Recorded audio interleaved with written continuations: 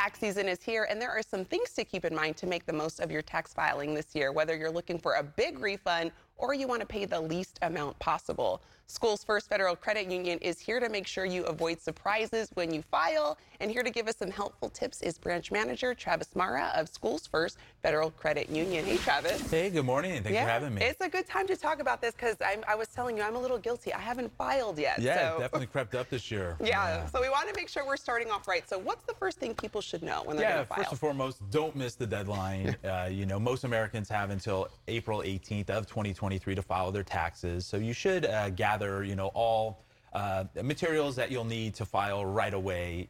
Otherwise, you could end up having to pay a penalty for missing that deadline. All right, we don't want to have that happen. Not so at all. I'll make sure to do it by the deadline. And I understand that there are some changes that could make a difference in terms of what is owed or refunded this year. Yeah, sure. Last year, taxpayers didn't need to itemize their charitable contributions to lower their taxable income.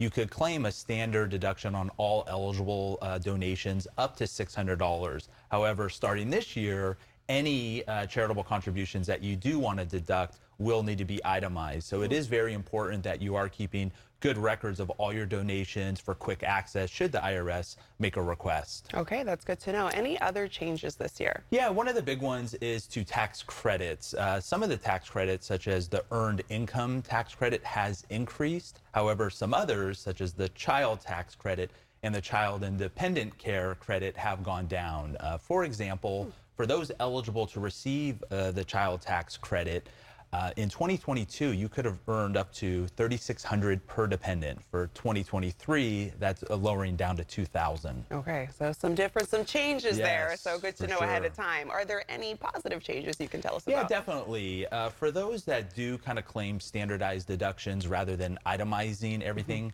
the maximum deduction will rise about $800 up to about $25,900.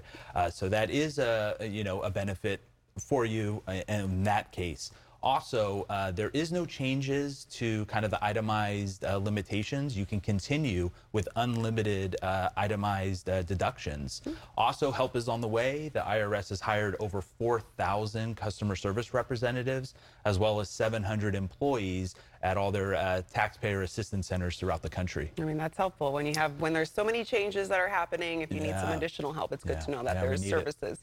Any final tips for us, Travis? Yeah, don't procrastinate. Now is the time, as we were talking, to kind of ask those questions, research these changes, and seek reinforcements. Now, I know there is a lot of good, valuable information online, but please keep in mind only a tax professional can kind of evaluate your personal situation as well as advise you on the right path to take. Also, be very leery of scams. The IRS will never call, text, or email you asking for personal information. So should someone reach out to you claiming to be with the IRS, demanding money, eliminate that communication immediately and contact the IRS. Lastly, consider receiving your refund quicker. Elect to receive it via direct deposit.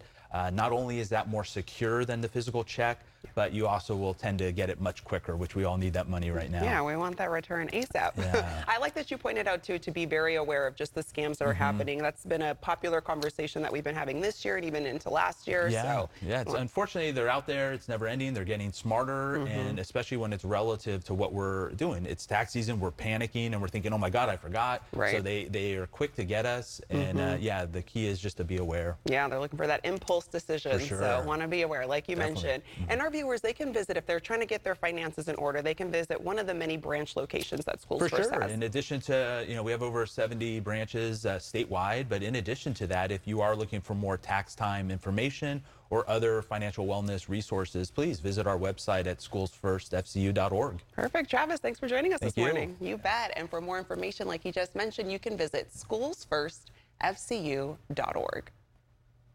When we come back, we'll